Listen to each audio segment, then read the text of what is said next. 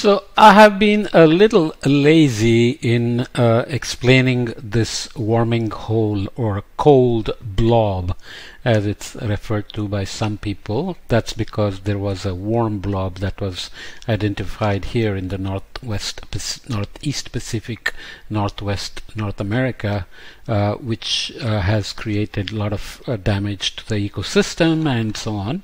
So I mentioned several times that this is often blamed on the response of the Atlantic meridional overturning circulation to anthropogenic forcing, and I mentioned that there are other factors that are blamed as well.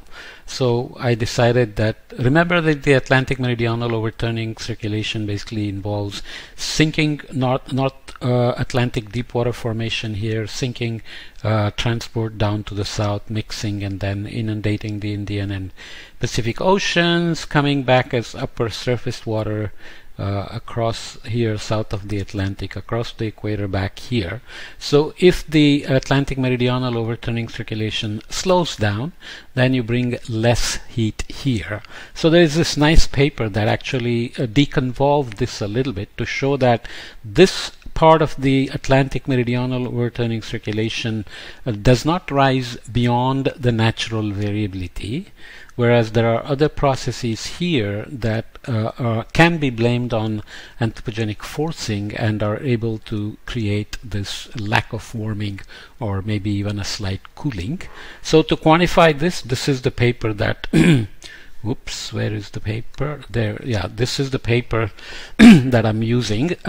So they defined to quantify the warming hole strength throughout the different model configurations. We used the AMOC index proposed by Stefan Rahmstorf et al. However, we refer to it as the warming hole index to indicate that we use it as a measure of the warming hole strength rather than the AMOC strength.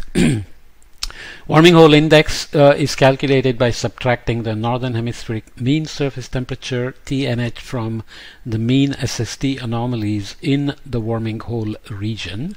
So it is the anomalies in this region minus the northern hemisphere, so it gives you a relative strength of the warming hole. Or lack of cooling with respect to the northern hemisphere warming, which is a good way to think about it. So they basically run models, do sensitivity experiments, perturbing CO2, doing experiments with the full ocean atmosphere dynamics with all the details of the land and so on.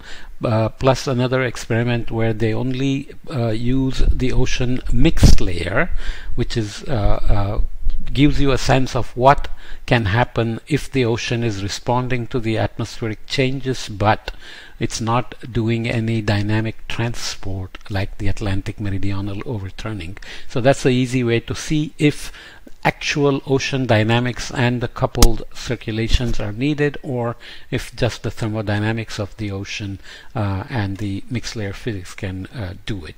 There are details on how you do it, because if you just prescribe the mixed layer, you still have to prescribe the transport of heat that is required based on the equator to pole temperature gradient and so on, which I'm not going to get into. So this figure is showing linear surface temperature trends in the North Atlantic for temperature trend 1870 to 2016 of the ISST, which is a observed product which gives you a sense of observational estimates of the cooling over here or the warming hole. This is the ensemble mean temperature trend for 1850 to 2005 of the historic ensemble. So there the simulation is carried out from the Industrial Revolution, beginning of the Industrial Revolution to 2005, with all the forcings of anthropogenic greenhouse gases, volcanic forcing, solar activity and so on. And the idea is that the models are reasonably able to estimate the cooling or the warming hole. And the third one is showing ensemble mean temperature trend for the first 80 years of a 1% CO2 increase per year ensemble. So here you are not using the observed forcing, but you are simply starting with some baseline CO2 like the pre-industrial value, and you are increasing the CO2 in the atmosphere by 1% per year, which ends up being double in 70 years. So you're looking at the first 80 years of this experiment to see what is the impact of warming on the warming hole. What is the impact of increased CO2 on the warming hole? And you can see that the warming hole is pretty strong just because of CO2 forcing. And here is the ensemble mean temperature trend of the first years of 1% CO2 increase, but only mixed layer ocean, in which case you don't get the warming hole. That's the main point that I mentioned, that if you just have ocean thermodynamics and not the dynamics, then you don't get the warming hole, which tells you that something about the ocean dynamics is very important. This is just confirming again the mixed layer experiment with 1% CO2 increase. Somebody keeps calling me, don't get the sense to stop calling. And the global mean temperature. So you can see that the full physics gives you the cooling, which is consistent with the warming hole index from observations versus just the mixed layer physics. That is so low frequency running means are typically done to look for trends to remove the high frequency variability, which is a standard practice. This is showing in more detail what happens if you have a control run where you don't change the greenhouse gas forcing. Then you make a long simulation and you get basically what is called internal variability. So whatever solar forcing, volcanic forcing are doing to the system of the coupled climate dynamics, and you see that the internal variability produces the AMOC strength at 26 north. So it is the meridional zonal mean meridional transport at 26 north in the Atlantic, and it shows some oscillations around 0 in terms of the warming hole index in Kelvin, but doesn't show any further cooling. Whereas if you look at the historically forced simulation, there is a response, and that response is much stronger if you do 1% CO2 or 80 years, because in the real system greenhouse gases are increasing, but there are other feedbacks as well which are not completely accounted for, so you get much stronger cooling if you just focused on 1% CO2. And if you look at the same thing with 1% CO2 experiment for the last 70 years. This is the first 80 years, so there are various simulations compared, but the main point is that to get the cooling you need the greenhouse gas forcing and ocean dynamics. So what about the ocean dynamics? That's very critical. This is where the details come in. It turns out that if you just look at the North Atlantic heat transport changes in the Grand Ensemble, which is models run repeatedly by perturbing some conditions and creating many simulations, the range of solutions from the simulations are indicated by these green shading, and the mean of the multiple simulations is shown in the solid line and the dashed line here. And these are again ocean heat transports as trends.